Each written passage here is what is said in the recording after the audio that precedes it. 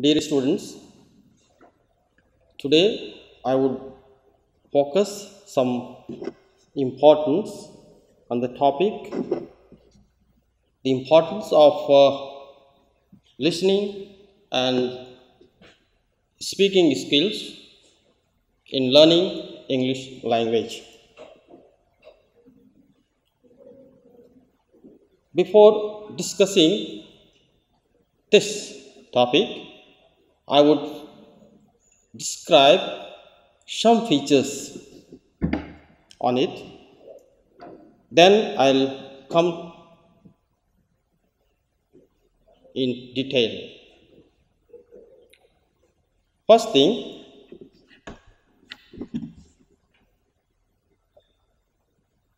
why and how these two skills of learning language have been neglected till now in our English curriculum. Second thing, why is important to get mastery over these skills today. And third is some of the important features of English language. And lastly, why should we practice these skills in our language learning course?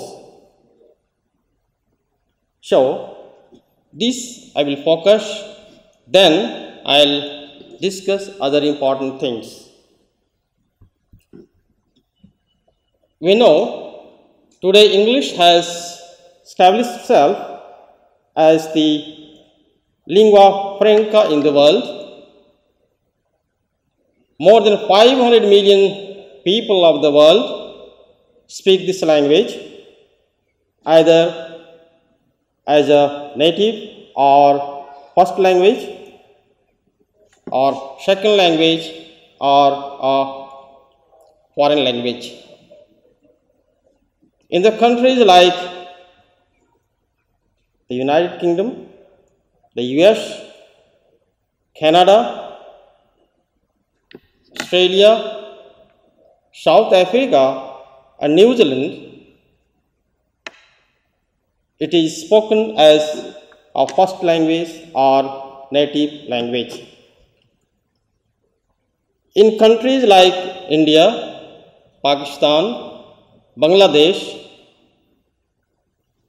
Sri Lanka, Nigeria, and Tanzania, it's used as a second language. Let us say, as a second language, it's used for various purposes such as official, commercial, educational, and interpersonal communication. In the countries like China, Japan, Russia, and Germany, it's a foreign language, and they use this language only for international communication. But today, this language is not either a foreign or like this. It has become an international language through which one can get the passport of progress. Now, what happened in India? Why have these skills not been given importance in the past and even today? I will go back to the past history. When this language was started in 1835, when Lord Macaulay recommended that English should be made the language of India. And following those recommendations, the teaching of English was started and importance was given only the two skills, those were reading and writing, because they needed only some Indians who could be proficient in these skills only. That is why the syllabus were prepared to teach elementary knowledge of English. Following that recommendation, we found that English was made the medium of instruction for high school level and higher education. Again, when we got independence, there were little changes in the pattern of English teaching. Again, we failed to give importance to these two skills, that is, the listening and speaking skills. What happened? We followed our own principles that English should not be given importance now as India has become an independent country.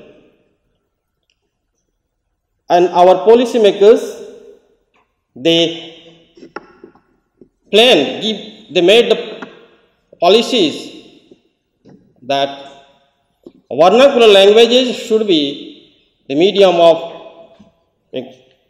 instruction in the schools and colleges, and English was taught only for restricted purposes. Only in English class, English was taught. What happened? We found that at present, our students who are master degree holders or graduates, they are unable to talk or converse English comfortably. If they speak English, their English is unintelligible for the native speakers as well as the foreigners. Now we realize that we have been little bit in our fault. Importance should be given while teaching this language on all the four skills. Then only a balanced learning can be achieved. Now, with the advancement of science and technology as well as the communication and information technology, the world has become a global city. Now, our country, like India, is a vast country. We export our skilled human resources in the form of technocrats, engineers, and doctors to the developed and developing countries. And now we feel that our skilled persons must be master over their professional literature as well as English language, both in spoken as well as written form. So we feel that we have to be master now in those skills. Now, before I speak some tips how we will get mastery over these two skills and why is it necessary to get competence in these two skills, we have to know some of the distinct features of English language. First is, English has 26 letters, but they represent 44 sounds, that is in received pronunciation. And for this purpose, we should be our learners should be the master of all these things. For instance, just I give example, there is a sound like E. This sound stands for many sounds. Like I say a word entertain.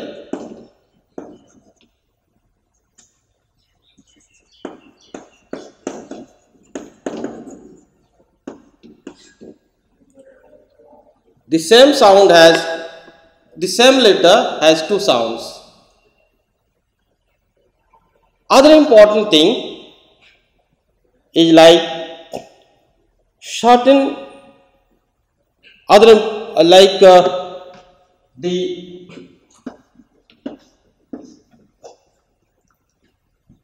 these two letters, the sequence of these two letters stands different sounds in different words. Like the same can be pronounced in church, we have chemistry, and we have machine.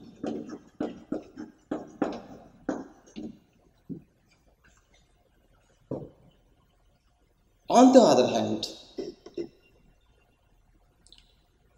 we can get more examples like that. Unless we practice these skills, unless we learn all these two skills, we learn speaking and listening and speaking with effort, we cannot get mastery over these. Other important thing or important features of English language is that is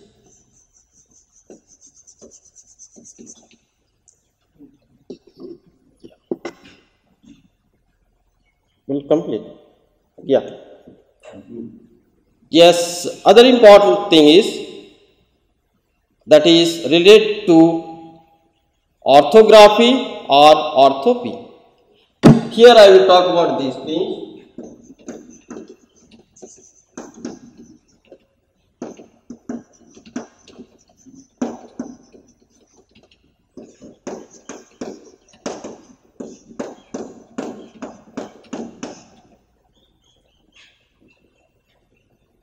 That is, the same word will be pronounced in different way in different context.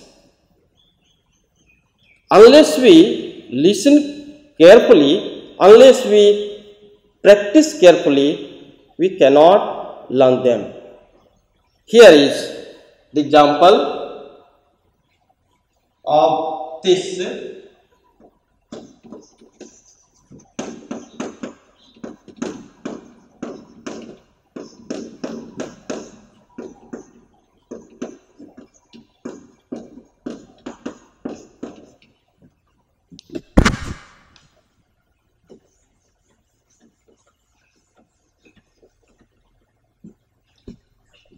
I have given two examples. This is the word is absent.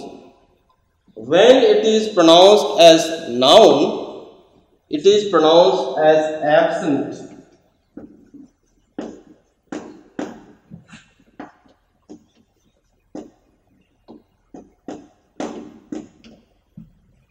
We put stress over here. The pronunciation is absent.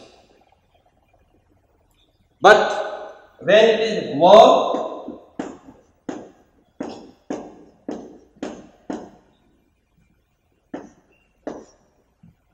the same word becomes absent. So we have two distinct pronunciation, but the orthography is the same. This is we have to practice. Our learners, as learners, we have to practice this. Then we'll know the distinct features of English language.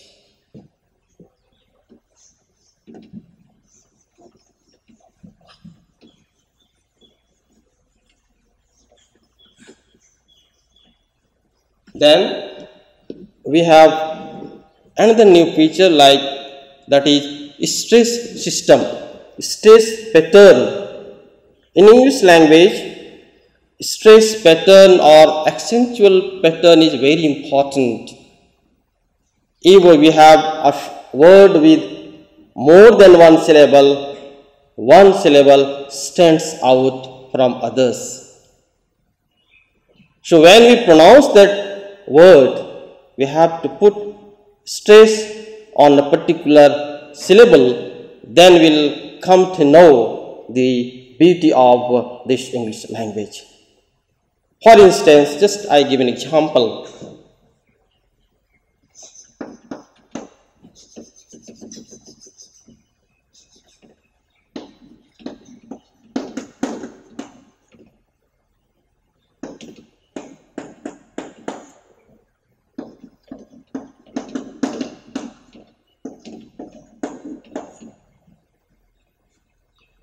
This disyllabic word has different pronunciation. When it is a noun, we pronounce it notice.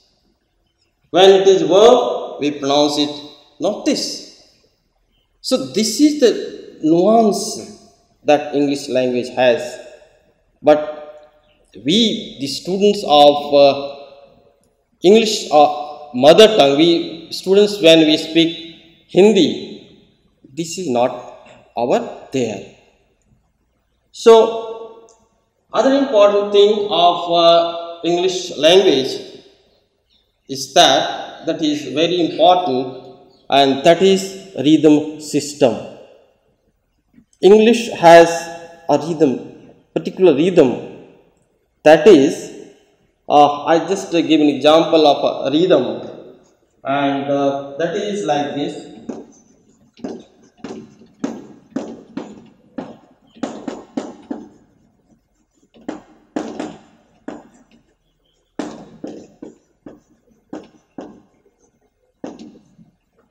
Here you have, she wants to play in the park.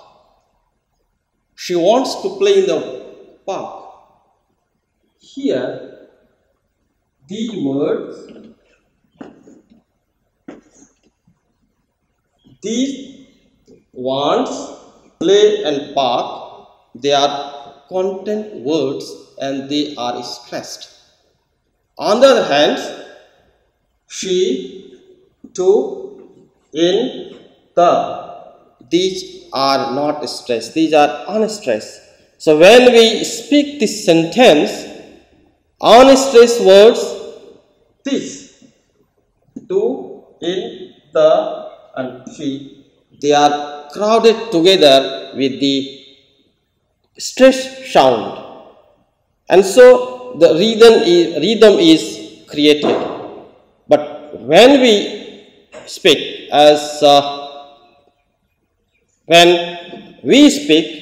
that rhythm is not there.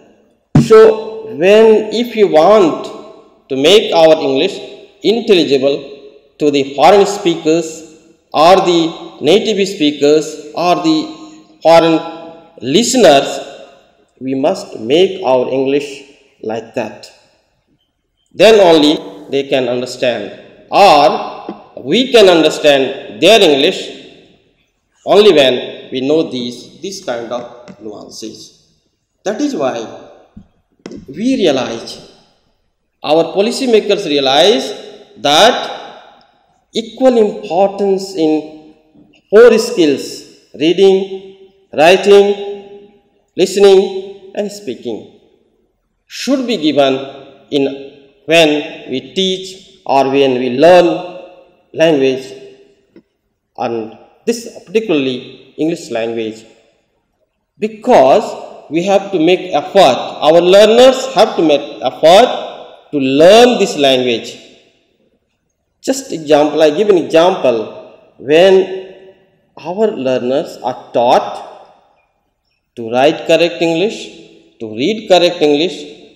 Similarly, they must be taught to listen correct English and to speak correct English.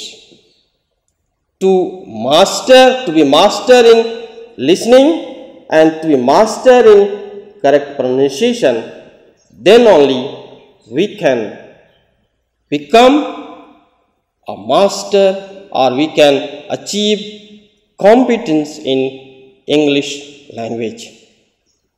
So, just I have mentioned some of the features. There are many more features are there. That ultimately, in concluding my lecture, I would like to suggest my learners, my students, when you learn English language, learn all these two skills consciously. Practice is regularly when you learn English language. Then only you can become a master of language. Otherwise, your knowledge of English will be half learned. And when you done in anything half,